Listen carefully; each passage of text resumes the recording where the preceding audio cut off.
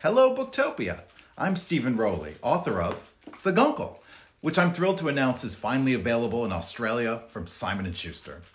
For anyone who may not know, the term Guncle is slang for a gay uncle. And in my book, Patrick O'Hara is a retired television star living a reclusive life in Palm Springs, California, when he is tasked with taking in his young niece and nephew for the summer after a family tragedy, leading to a season of healing for all three. The book is full of heart and has plenty of laughs, and while it may be winter for you, summers here in Palm Springs are hot.